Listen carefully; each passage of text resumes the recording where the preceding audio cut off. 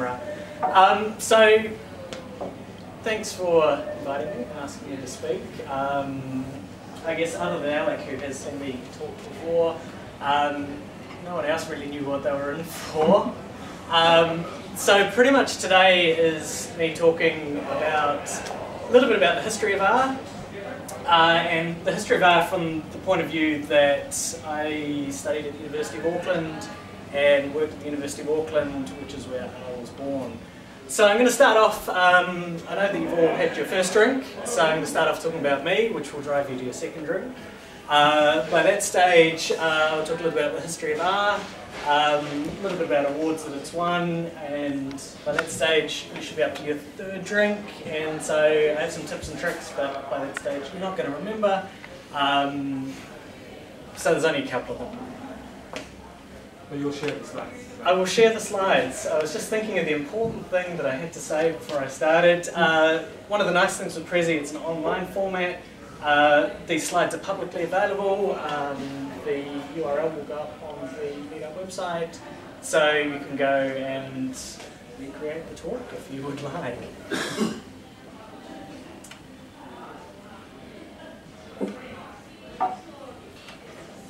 Can use the mouse.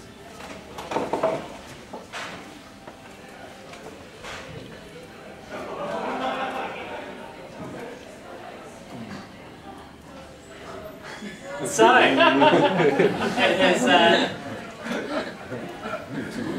has decided to conspire against me, which is really quite sad, because I even practiced before we started. And decided to make a select, which is really quite unfortunate. So a little bit about me. I am at Swinburne University now. I've only been in Australia since April. You can probably tell from my Kiwi accent. My students seem to love, I was going to say mocking it. They don't know that I know that they mock it, because they think that they do it privately on Facebook, but they actually do it quite publicly on Facebook. So they're busy compiling the Kiwi to Australian dictionary, so I can probably link you to that as well, for anything that I say that you don't understand. Prior to that, I taught at a place called Unitech, which is in Auckland, but I did my PhD, did a lot of summer scholarship, a lot of sessional type work through the University of Auckland. So I started studying in the University of Auckland in 1997. A little bit later when we get onto history, you'll see it's actually quite a key date. So I think I was quite lucky with when I started there with regards to R and learning about R. I studied finance, and I started off studying computer science, and I realised that I hated it, and so I started studying stats. And little did I know that actually I did like computing, but I just didn't like computer science lecturers, or those particular ones that I had. The stats ones, on the other hand, were actually really teaching the same stuff, but they called it stats instead of programming, and I quite liked that.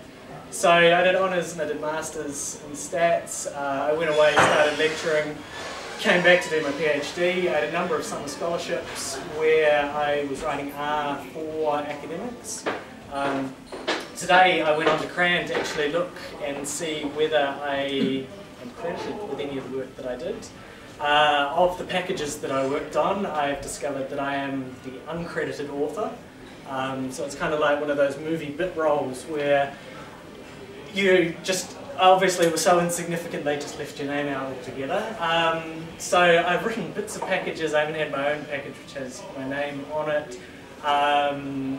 On there, more recently with the R work that I've done, it's been very much for kind of analysis, a little bit of simulation, things that I've been trying to achieve, and I haven't really had the time or the patience to turn it into a package. And as of yet, I haven't had my own kind of summer scholarship research assistant slaves to do what I was doing for other academics when I was at Auckland.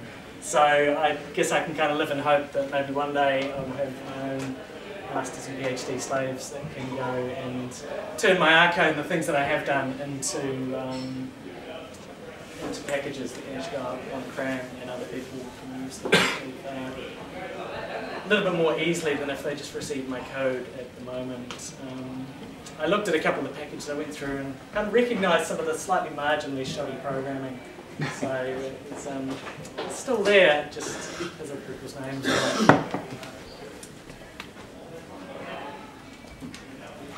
Okay, it's behaving itself now.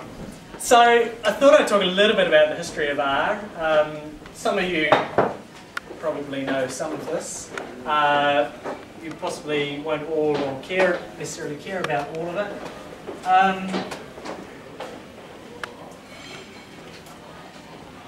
So R was written by these two guys, Ross and Robert. So here's Ross. This is Ross's current staff page for the University of Auckland. He is still at the University of Auckland. I can assure you that when I met him in 1997, he looked older than that. I believe the photo was at least 5 years old at the time and has been updated like all good academic websites. So he's now an associate professor there at Auckland. He's been there for quite some time. This is probably a little bit small for you to see. Just at the bottom here, you've got a couple of his publications, and so the key one, 1996, a language for data analysis and graphics. So that was really where he started telling people about R. It wasn't when he started making R, but it was when he started telling people about R. And at that stage when he was publishing, he hadn't quite let all that many other people play with R yet, but that was one of the key moments.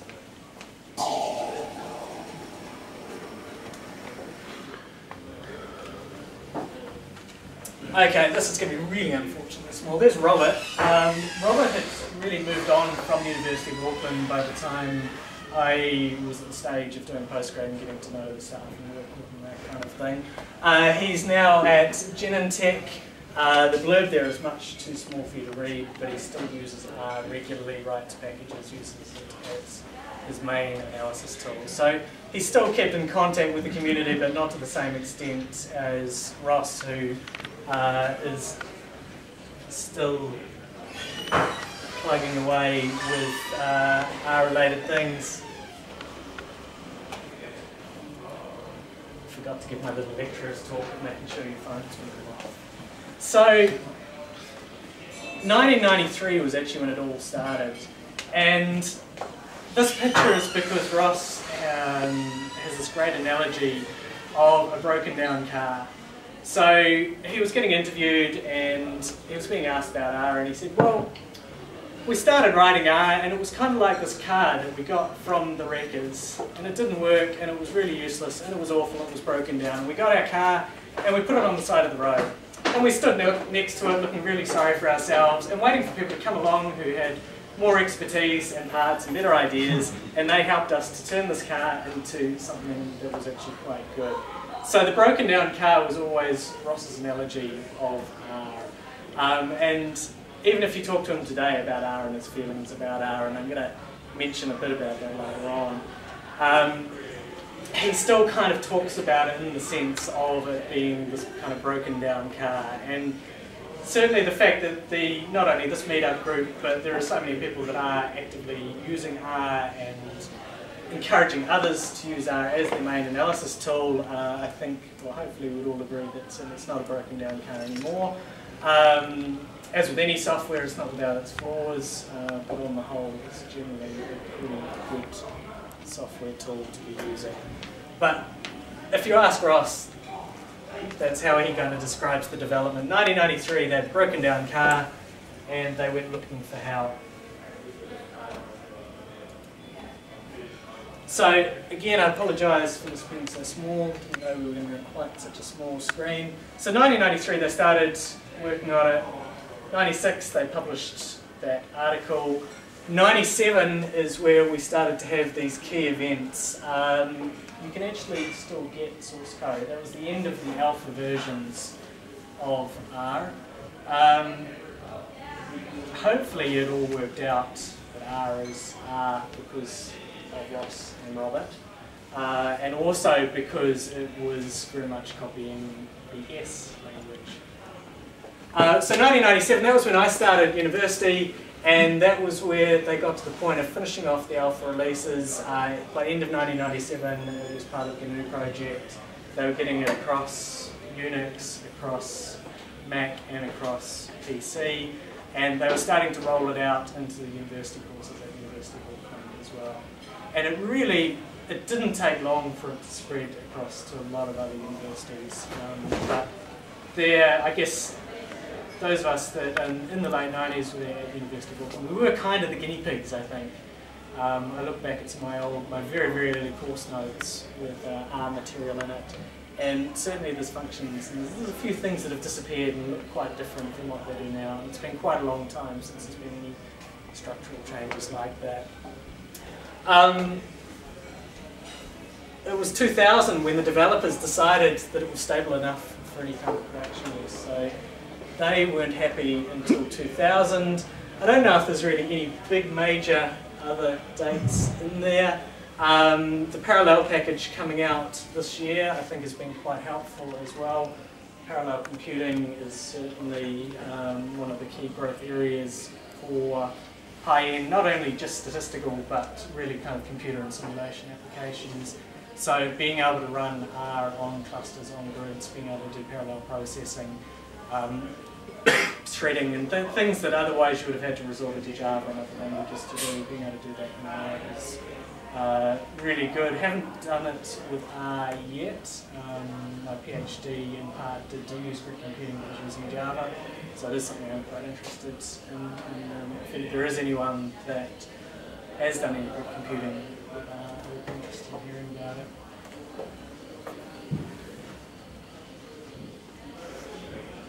So something I also wanted to talk about was the popularity of R, so how many people are using it, and it turns out that that is a really hard question to try and answer. One site that I found, and again, URL being so small, but Google Sites R for statistics / popularity. There's a whole lot of different metrics and graphs there, trying to really get a handle on comparing R with SAS, SPSS, R. Up there you got S plus down the bottom.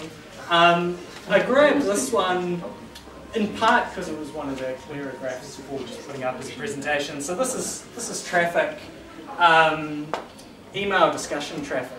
So it's not necessarily indicating how many people are using it. It could be just how many questions. There could be more R users that have a lot of questions and get stuck more easily. Having said that, though, maybe I would expect SAS to be a bit higher because it can be pretty miserable to use. So we can see that there's been a really big growth in traffic for R. Again, you can question quite how reliable their measurement was of this, but I think this was one of the areas where they actually could kind of web trawl, they could get some data in terms of popularity and usage. Beyond that, it's quite a tricky thing to do. You could look at, for instance, number of downloads of R and R packages, but then you don't really have any kind of comparison because you're not going to know how many people have been suckered into buying SPSS or are stuck with SAS at work or are using something else.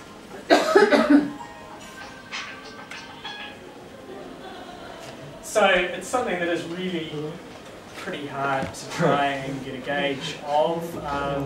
Certainly amongst academics, R is very popular because it's free, it's a very large community, it's very easy to get help, there's some really great packages. Pretty much now, anything you can imagine that you might want to try and analyse, there's going to be packages that someone has written sitting there for you to be able to download. Really the only stumbling block that I find in academia with R is introducing new users, and particularly looking at it from the point of view as something you would teach students. The command line interface can be a bit tricky for someone if they're not au fait with that, and I think particularly as cohorts of students are coming through now where they don't know what DOS is, they've never had to type a command line. If you can't point and click at it or touch it on a touch screen, then it's just too hard. So this is quite tricky when you're dealing with undergrads and thinking about whether R would be appropriate to try and teach them. Because you really want them to use it because it's really good and helpful and useful and easy and free. And I have students that are using SPSS and it's not free, and it is point and click, which is very easy, but it just is really awful and painful to try and get them to do some things with it. So it's a little bit problematic. There is R Commander, and there are graphical interfaces that you can put over the top of R to try and make it a little bit point and click. They're still a bit kind of fumbly at the moment. Maybe that is something for the future. In terms of measuring how much it is used in industry, that's quite hard to gauge. I tried having a look on the SEEK website for jobs where they might be interested in R, but unfortunately if you search for the letter R, you get all sorts of interesting job. Stripper has an R in it, as it turns out.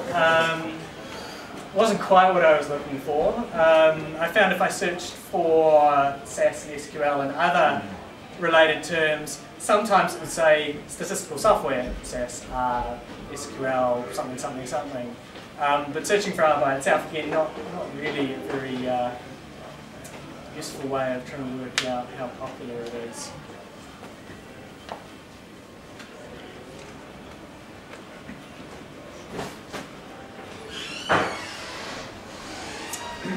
Okay, so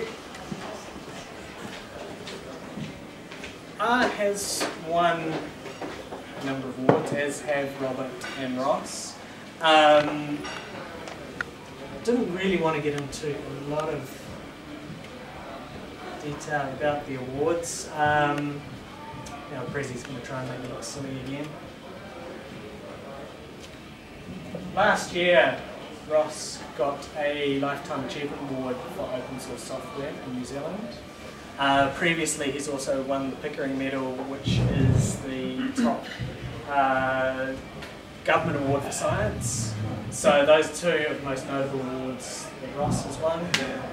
Robert has won Benjamin Franklin Award in 2008 in America as well. So those are three of the more notable awards that those two have received. There's been a lot of smaller ones as well, but I thought those three were worth mentioning.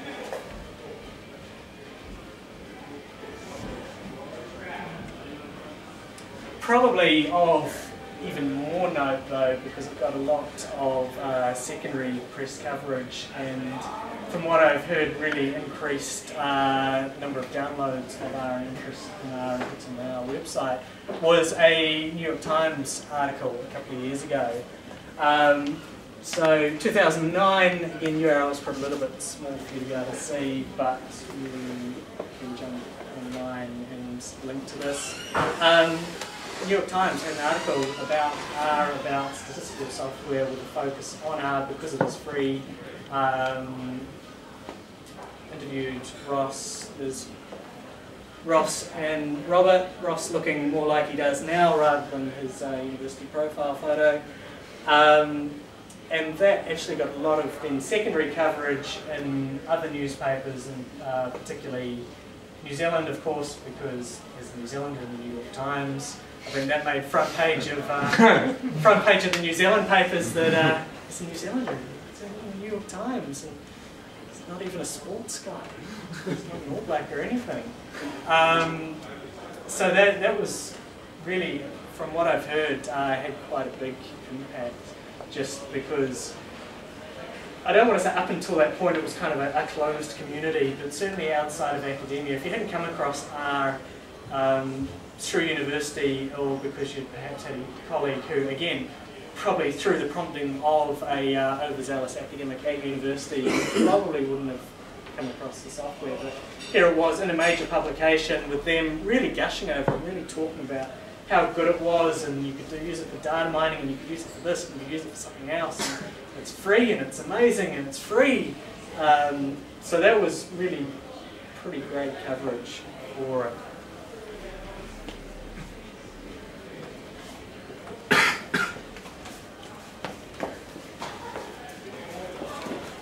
So, I think it was the first time I came to an R meetup here, but there's been a number of times that I've been asked questions from people when they found out that I was from the University of Auckland and had worked with Ross. About some statements that Ross has made online. You probably can't see the blurb there. but the title, Ross Ehaka to R, Drop Dead, is maybe pretty concerning. Yeah, if you love R and you love the software, and here's the creator of the software saying these really quite awful things, both online and in person at a couple of international stats conferences. There's been comments kind of along these lines, and I kind of get asked for my opinion on it, and I don't really want to try and take his words and kind of extract meaning. Really, kind of my feeling is that this was his baby, and he can see all the flaws because he's grown it from nothing. So he knows really inside out all of the flaws and all of the problems and all of the issues with kind of memory management and things that you probably weren't thinking about in 1993 that are now relevant today, particularly memory and big data sets and the way that it handles looping and things like that. So in his mind, here's all these problems, and he wishes he could just start from scratch and have something that didn't have those problems. Of course, R's got thousands and thousands of users now. So it's not just going to kind of disappear. Whether one day in the future we do see a new software, and I would happily listen to any suggestions of what letter of the alphabet we would like to choose for it, that will maybe take the R shell, the command line, fix up some of those little problems, I don't know. Given my background, I did want to mention it. I didn't really want to talk about it any further than that though, because I don't know, just the idea of R dropping dead is maybe a little bit sad.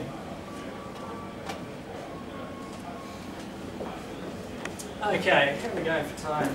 So we should have food arriving in about 10 minutes, which hopefully gives us 5 minutes of tips and tricks and 5 minutes of questions. Or 3 minutes of tips and tricks, 3 minutes of questions and another beer perhaps. I didn't really want to put any R code into my talk because even before I knew that it was a teeny tiny screen, it's generally something that's pretty hard to look at it on the screen and get any kind of appreciation for. But I did want to try and provide just a couple of ideas and thoughts about, if you are an R user, whether you're a new user or an experienced user, things that you could be thinking about to try and improve your experience and get more out of the software.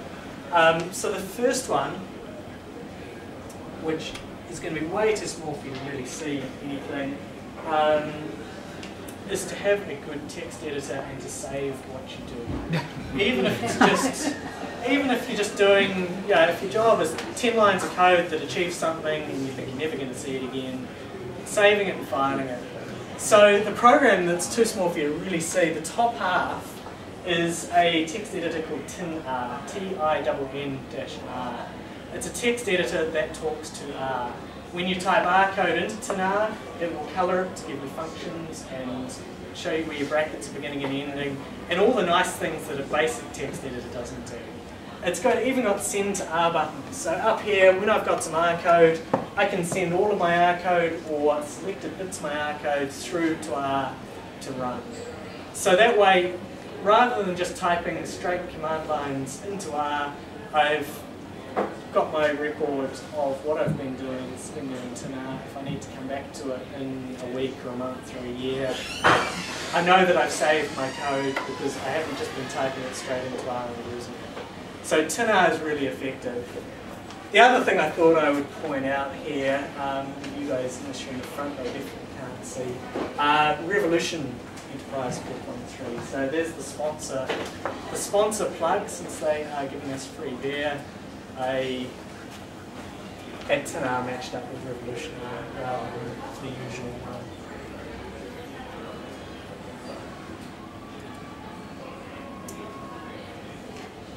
Second tip, particularly if you're a newer user, is really to see what other people are doing with R. So there's a website, rbloggers, blogger.com. It links to, I forget, 200, 300 odd different blogs of all sorts of different things that somehow relate to R. Some of the bloggers show you code and examples, others don't. It's really a case of looking through and seeing which ones of these people in here are doing things that I'm quite interested in, are presenting code, are showing me really useful things, because there's some really excellent ones in there. So just being able to see what other people are doing, how they're doing it, and especially when there is sample code, so you can see, here's the way that other people are programming, really quite a lot. Once you go beyond that step, the next step beyond kind of how do other people code is, what are the conventions for actually coding if I were to write a package? And that's kind of really quite a big next step, because there's specific conventions and style for if you do actually want to write a package. For a lot of you, that's probably something you're not going to be as worried about, because it is a reasonable amount of additional effort. It does mean that you can have a package sitting around crown, other people are going to be able to access it. It does involve writing all the documentation, all the niceties, and the structure there. So, thoroughly recommend our bloggers. Didn't think I would mention any specific blog within it, but just go in there, explore, and they're on Facebook as well, so you can have kind of Facebook status things appearing, and you've got different blogs being posted. And the very last tip that I thought I would do, I've heard that these guys are pretty good. Normally when there's talks, there's a bit more R code and substance to them. It's not just some guy talking about going to university and meeting people, but really just interacting with other R users. And I've found that, particularly with this group, you've got a decent number of people. You've got a discussion board there, you've got excellent presentations, and certainly the ones that I've been to, I've learned a lot. Not only about using R, but R applied to all sorts of different areas. Those who, for instance, that were there for Carl's talk a few months ago about the AFL, really, really interesting stuff. So even though I don't get to go back to my office and do heat maps of where a rival's been running around the field, I can still kind of get an appreciation of it.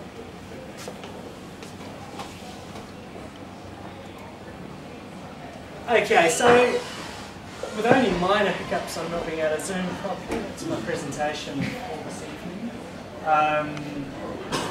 most welcome to ask any questions that you have about, I'm not quite sure which bit, whatever I forgot to mention. Yeah. How do you file your snippets? What's your method for filing all those little snippets of code? How do I, or how should I? Well, I guess I kind of, currently I would just kind of, I'd have a folder for, at the moment I'm working on analysis of marriage patterns. So I've got the folder which has got then within it kind of journal articles and research and kind of my writings and things like that. So somewhere in there I have a folder which is just hard-coded related to that. And that's not necessarily ideal, because if there was something I was doing there, if I forgot about it, I'm not going to kind of think, oh, I should go back into that area. I guess it depends on whatever works for you. I mean, most people kind of have a way that they save stuff. Having looked at a couple of colleagues' computers in the last few days, I would say, not on your desktop. Beyond that, whatever works, I guess. You know, if you had a folder that you just, you know, you had generic bits of R code, you just had a spot where you kept them all. no, just interested in what you did. I had a question about your graph, Yep. uses or downloads or mentions in emails, and Yes. R tends to just peak and go. I don't know if that drop off was you know, that only calculated, they only kind of had up to October. They only, I mean, I don't know if you were seeing a drop off because it wasn't a full year's, but Looks worrying. maybe everyone's questions have been answered. I don't know. Do you think it would have been the activity of the New York Times? Maybe the a lot more of those will be kind of how do I do ... So whether there are seasonal patterns within that, and kind of that combined with a haven't gone quite a whole year, you might have missed a peak period in there. I don't. From what I recall, I mean, you can go and have a look at the site and see what they've written about the data collection. they updated recently? Because that's a few months old. Just trying to remember when I made this talk. That chart's been going around for yeah. I don't think it's been updated for a while. I don't know if there's an alternative place where someone's got more up-to-date figures. Not a question, but a comment. If you're ever involved in the development of a second, like a follow-up to R, call it R2. R2. But just make sure George Lucas doesn't sue. Sounds good. You mentioned when it's spread from Auckland, I got the sense that it was fairly rapid. Universities and so on. What do you think were the factors that caused the word to spread? Was it sort of publicised, or was it free? I think free was a big one, and I think at the time, I mean, you had, for those that were kind of really into that area, you had journal publication and conference presentations. So in terms of the academic community, Ross and Robert actually going out and talking about, well, here's what we're working on for the last 4 years, here's the thing. It's pretty neat. It looks like S+, which you're used to, but it's free and it's open source, and you can do object-oriented stuff, and it's like the thing you already know, but it's better because it's got all these advantages and no real disadvantage to it. So I think really it was just it filled that need at that time. Beyond that, could you sense, since you were there, could you sense that it was going to get so big? I suspect as a first-year student,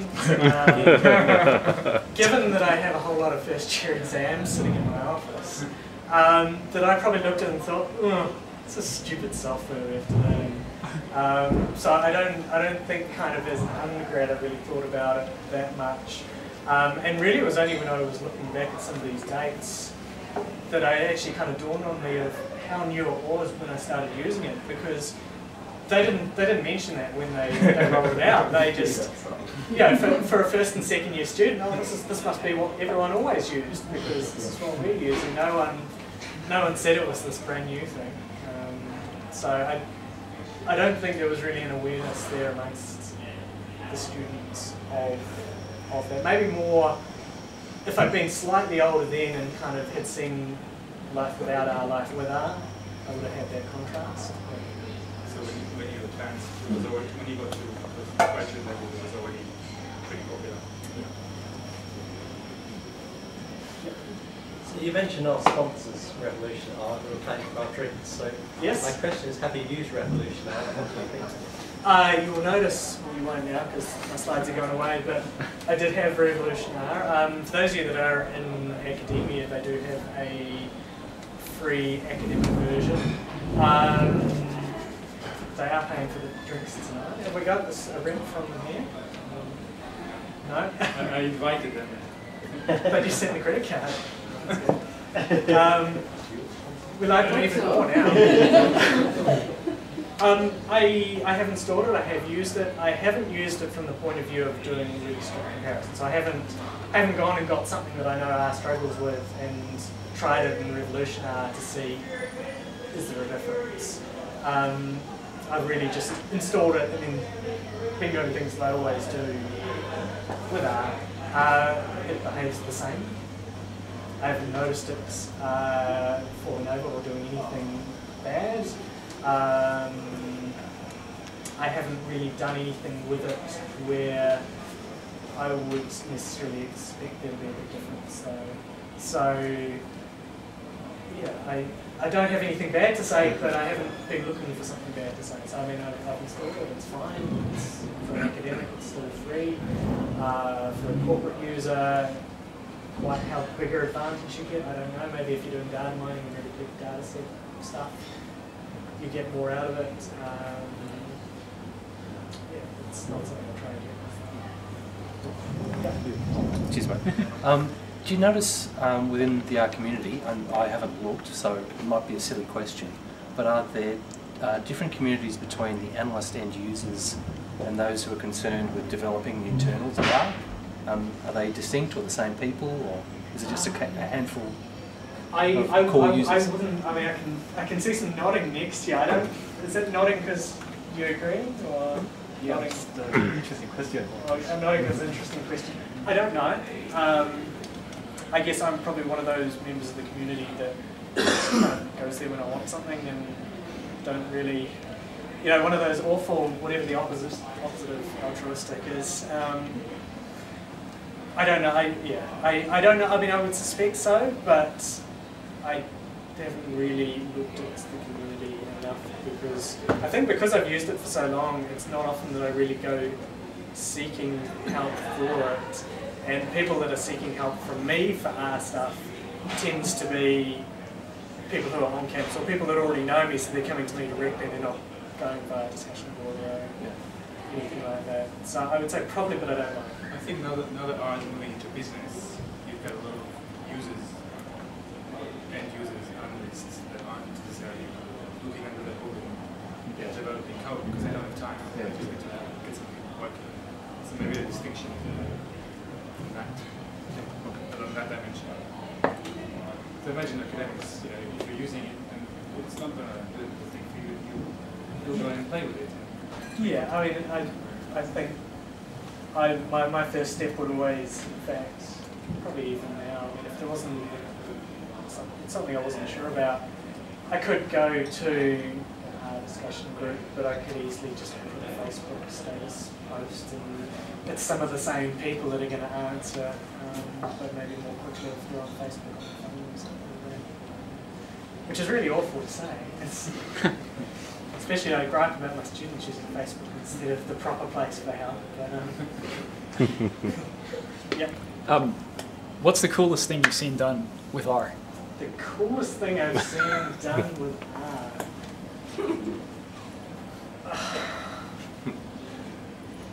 I don't know. That's all right.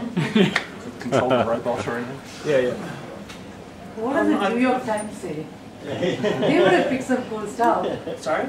The New York Times article would have picked some cool stuff. Well, no, I think they were like, yeah, financial data, time series. Blah, blah, blah. Okay. I liked what Carl was doing with mapping AFL players on the field and kind of amount of time at different spots on the field and how that varied game to game and win to loss. But I like AFL, so I think it's a little bit dependent on what you're into. I mean, I've done consulting on kind of helping other people with code with everything from electroencephalograph, so the kind of the nodes measuring people's brain patterns on your head, through to pollution from concrete manufacture, through to shark gonads. And you know, each of those three groups of people probably thought that was something pretty cool. Other people maybe not so much. So yeah, I think a lot of it is the context, because the more interesting thing is the context that you bring into it. So Some recent work done on Twitter. Sorry? Twitter. Yeah. Extracting Twitter. key terms from Twitter. yeah. Creating word clouds. Yeah, I mean, there's sometimes the cool stuff is just, it's the data, it's not, I mean, ours kind of the tool to find out about the data. I'm sure in a couple of hours I'll think of something, oh, wish I'd told him about this was something really cool. I'll be here, don't worry. So you showed tinn-r. I did show tinn-r. Why aren't you using RStudio? That's the latest. Because tinn-r and it works fine. Even if it's not broken, you can fix it. Well, you can. I mean, there's kind of limitations on time and playing the new software and things. What does RStudio offer? It's an automated environment, so as well as the ability to write scripts, have the syntax highlighting and send them to R, it will show you what object you've got. It will give you access to your packages. See what packages you've got, you can easily upgrade them. You can look at your history, you can get help. It's all in one environment. It's really good. Is it free? Yeah. Mm-hmm. And it's very, very small learning curve. This works and it's Yeah. clear what's what. Definitely. could be one of next year's.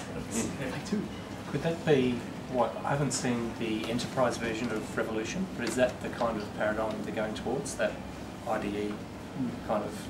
I think Revolution implies an idea. But that, don't know if they pay for that. Yeah. But my studio is like, yeah, it's open source. It's free. Any more questions? Maybe just last one. What's in your experience, have you had to deal with big data using R, and what's your point of view on how R handles big data, and if there's any improvements down the road? Traditionally, using R for big data has been a bit of an issue. My PhD supervisor was doing something with some very, very, very big data. Just trying to think quite which it was kind of related to telecommunications, and beyond that there's kind of some privacy things that I can't kind of give you more details. I think he resorted to actually having to have kind of some Fortran line-by-line stuff embedded within R, so he was kind of getting R to then shoot out and talk to other things to try and deal with it, because it wasn't going so well. My experience, part of my PhD was simulating marriage matching, so people partnering up. I had really big census data sets. They came in SAS format, so I did half of my stats in SAS just because it was already in SAS format. But for some log linear modelling, brought it across, it was fine for that. When I was trying to do grid-based simulation, which had a large amount of sorting really big data sets, I found that R was just too slow, and so I was tending to use Java instead. But I wasn't trying to do anything too statistical, so I wasn't really losing much by moving away from R. So I think it is, some of the big data and memory management stuff is kind of the difficulty, and I think where SAS still has an edge. So essentially your strategy is to, if you can do it in other places, do it in other places, and just use R as your key statistical. No, I'd probably say the reverse. I'd probably say I try everything in R, and then if I get angry with it, then I move to the alternative. Yeah, I mean, I guess it depends. I mean, if your regular work scenario is huge data sets that you know I can't handle, then you kind of have to work that other way with, okay, I'm going to use SAS, or I'm going to use whatever other tool to deal with the fact that there's a big data set, but when I want to do this, but for me, I don't do all that much with the huge data outside of kind of a bit of census work, but it's New Zealand census, so I guess that's kind of like, it's like working with Melbourne data. So it hasn't been too big an issue. Cool. Okay. Yep. Your interaction with engineers in MATLAB, have you had much sort of trying to educate them around R? No, I quite like MATLAB as well, and can kind of appreciate why for an engineer MATLAB is generally actually pretty good. So I think if I had an engineer approach me who was trying to use MATLAB for stats, then that would be where I'd say, well, actually there's this other program which is going to do a much better job. I think for a lot of engineering functions, MATLAB does a good job, and then a lot of matrix stuff does a far better job. So it depends what they're doing. I haven't really had that situation. Questions? Okay, let's thank Lyndon for taking us through the journey. I'm going to ask my question one more time. Does anyone have any feedback, general?